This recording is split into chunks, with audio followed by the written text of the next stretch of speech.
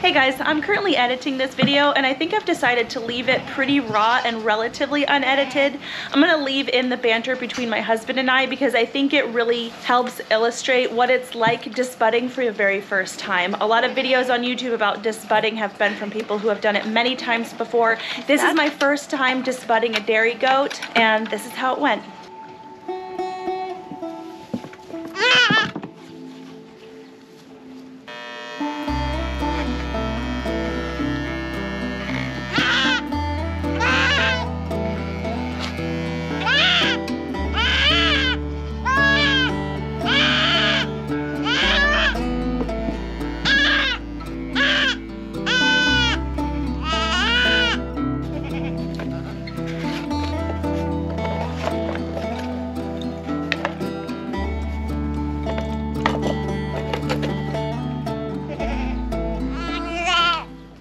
I think I'll probably voice over if I even plan to post this. Yeah. Because I want to be able to focus on what I'm doing instead of, like, I can't try to teach it because I've never done it. Right. GFCI is strongly recommended. Don't have it. A lot of people probably don't have it outside. No. Never use extension cords. It says to let it heat up for 10 minutes. I mean, yeah, you don't want it to be not quite hot enough when you hit her with it first. Yeah. Just drag it out. I know, Shug. I know.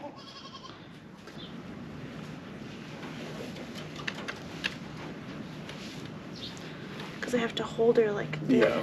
Some people put their finger for more control, and I might do that. I know it looks like barbaric, but you can actually hold her without like hurting her face down here, you know? Yeah.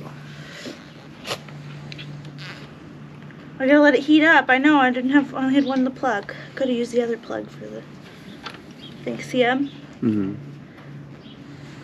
But I was thinking about it, like I could take her to Dr. Flannery and have Dr. Flannery do it. But like to have the best control of skurs and to be less stressful on her and Christine, like I might as well do it. I have all the crap. Yeah. And not waste half a day driving and gas. Yeah, and like $250 worth of gas. Alfie, I'm not happy about it either, baby. I'm sorry. National average is almost double what it was a year and a half, 2 years ago. The good thing about lamanchas is they don't have the ears to get in the way. I don't know if I've ever seen a polled lamancha.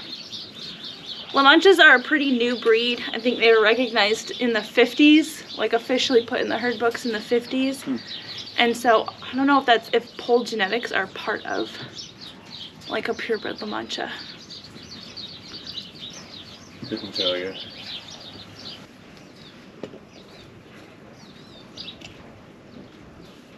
That's what I'm supposed to be looking for. Complete ring. Yep. But then it has to heat up more from touching that. Right. This is my leather glove that I have. That fits me. I didn't want to use a gardening glove.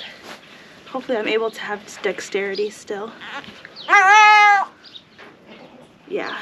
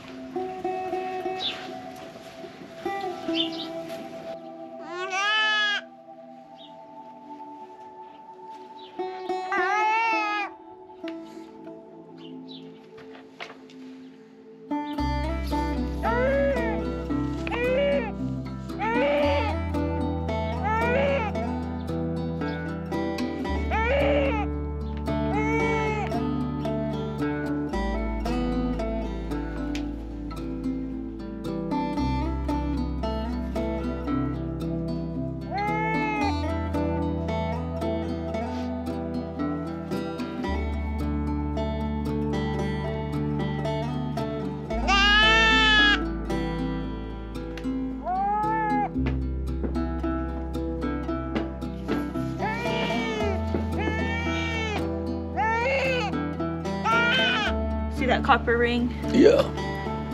this will pop off. So I'm gonna go back over this one. The bleeding is kind of expected sometimes from what I've read. I would think so. This isn't as bad as I expected. Pretty gnarly. I know, but like I didn't actually see Dr. Flannery do it.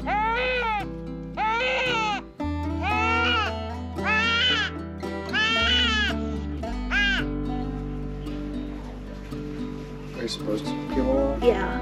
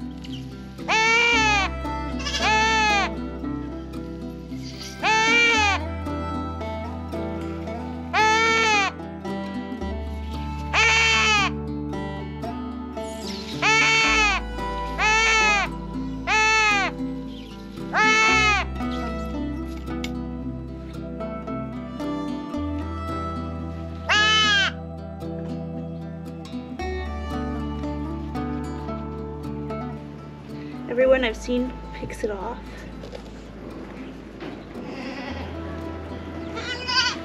But I can't really get it. See, it seems like that would just leave an open wound. I don't understand why you would pick it off. Yeah, maybe I won't.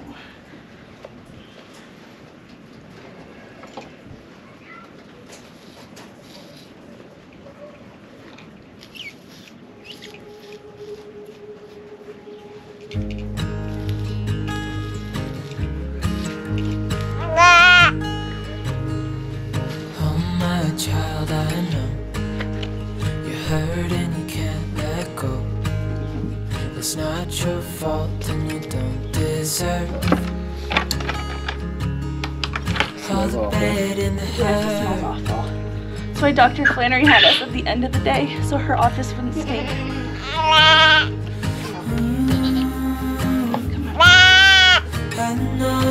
She barely fits in that box width-wise. I know you've done your part, it's not fair.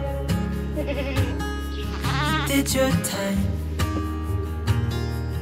How much longer will you suffer in this life? But don't give up, just hold on tight. It'll be alright. Christine has been extraordinarily well bonded to Elpis. So one of the last things that I've worried about at all is the fact that Christine could have rejected Elpis after the procedure because Elpis just smells like burnt hair. Sometimes does don't really recognize their baby after the procedure because of that.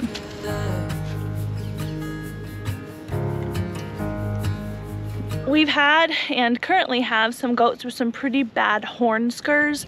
A horn scur is basically horn tissue that's not really attached to a central vascular line that is really weak, and it just grows in this really weird horny type structure that is kind of unsightly. But both of my lamanchas, my adult lamanchas that I have right now, have excellent disbudding. There's no horn scurs at all.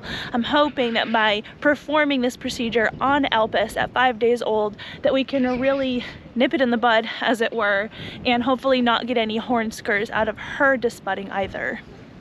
As far as I know, that is something that can be corrected if we're noticing that she's developing horn scurs, but we'll cross that bridge when we get to it.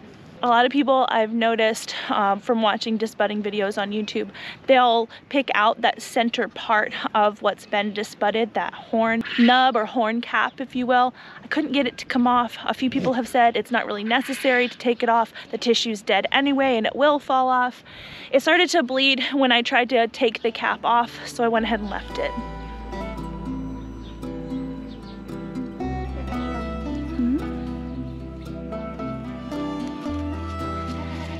How you feeling? I wouldn't say that I am Disbudding's #1 fan, but I used to dislike Disbudding much more than I do now, and I've recently changed my mind. Here's a video explaining all of that. She can't stand that she's not the center of this video. You're not, but I'll put you in it if you insist. She insists.